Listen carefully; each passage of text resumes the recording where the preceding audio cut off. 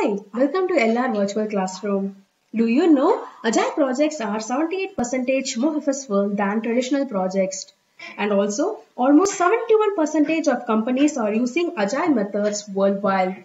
So let's see some tips and techniques for successful Agile implementation. The first is all about having the 5 levels of planning. Your sprint will fail if your sprint goal is not aligned with the product roadmap, right? In Agile, planning is based on values and outcomes rather than schedules and resources. It's very important to understand your customer experience. Understanding your customer persona along with their goal and vision and experiencing the pain points is very critical. Considering these 4 things will help you to avoid the high risk of delivering the wrong product. After all, it's very important in Agile to build the right product and features for your customer. Agile is all about building relationships with your team and also with your customer, right? When your customer is coming to you asking something, if you are already overwhelmed, you will be like, oh my gosh, this is so much of work, I really cannot fix it. But it's time to step back and show some compassion why and where they are coming from.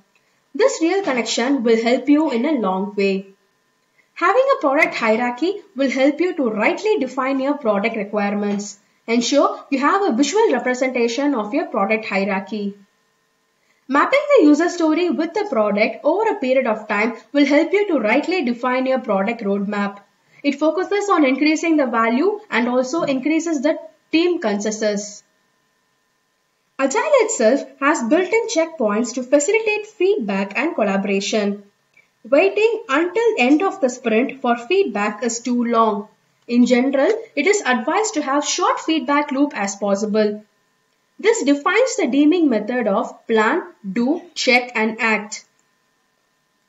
Speedboat collaboration technique is a good way for the team to identify and think individually and then collaborate. Visualization helps the team to easily figure out the problems between the team and also identify the areas which needs organization support and escalation. Having a healthy backlog is the backbone of Agile management. Ensure you have your backlog items in short-term, mid-term and long-term review accordingly.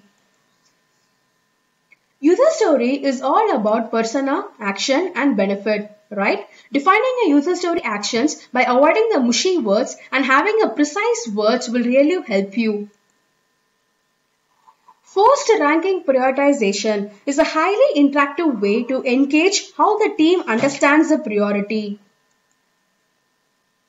In Agile, it's easy to jump into conclusions very quickly, but you need to know when to ask the team for alternatives in situations like when one design approach is considered or at discussions like defined resolution and product features are being discussed.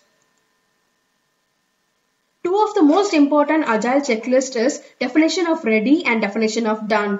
Ensure you use these 2 checklists appropriately. Customer journey mapping is all about understanding your customer touchpoints and identifying the opportunities for improvement of your products.